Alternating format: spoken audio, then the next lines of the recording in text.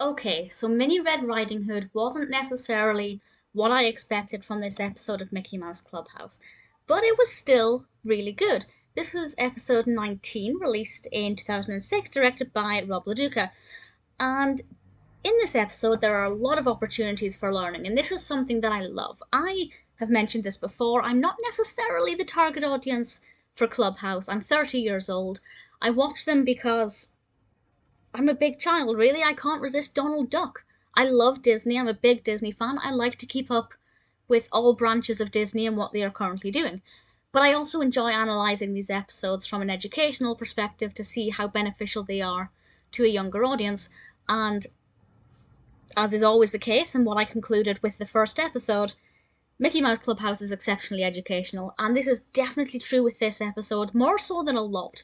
There are opportunities for learning to count, for looking at shapes and colours, learning about cookery, learning about how to care for somebody who is feeling unwell. There are a lot of opportunities for a young child or a younger viewer to learn all kinds of things. Direct learning, such as numbers, indirect learning, such as learning to care for somebody who is suffering from a cold. That aspect of it is all fantastic. The narrative itself is very sweet, but not what I was expecting. The fact that it's called Mini Red Riding Hood isn't really prevalent. The aspect of Red Riding Hood isn't prevalent for the majority of this, other than Minnie wearing a red cape. And I have to say, I love it when they have a costume change or there's a slight tweak to their ordinary outfit. Minnie looks great in the red cape. I don't know how she got her ears through. I assume there are ear holes. But she does look really good. She turns up at Mickey's door with a basket full of vegetables because she's going to make her famous, and I quote, minestrone soup for Goofy, because Goofy is sneezing, he's under the weather. Minnie and Mickey take us through the recipe of how to create this. I think she put in 6 potatoes, which even for me as a potato fiend seems a little excessive. I don't even know if there is potato in minestrone soup. I thought it was just pasta. I don't know. I could be wrong. Maybe minestrone soup is slightly different. But anyway, they make this soup. They go off to deliver it to Goofy. But of course, on the journey, they encounter all kinds of obstacles. Initially, Pete wants some of the soup, but he's not unwell and the soup is for Goofy.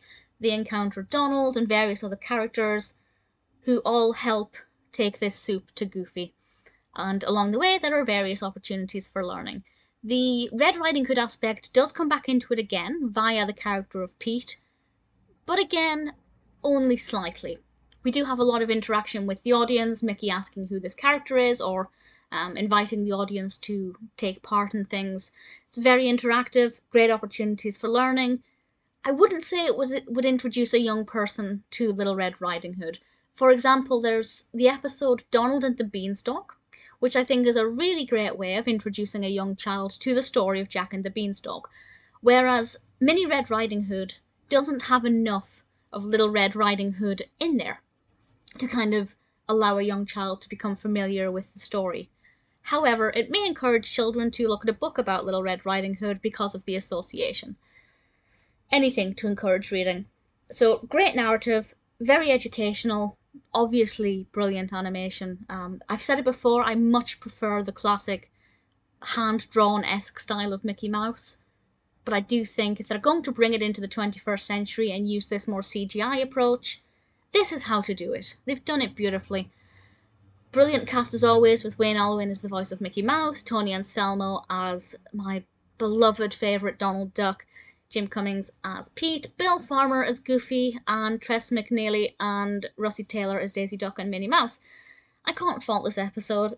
Sure, I would have liked a little bit more of the Little Red Riding aspect in there, though I'm not sure what that would have entailed, because it's quite a dark narrative when you think about it.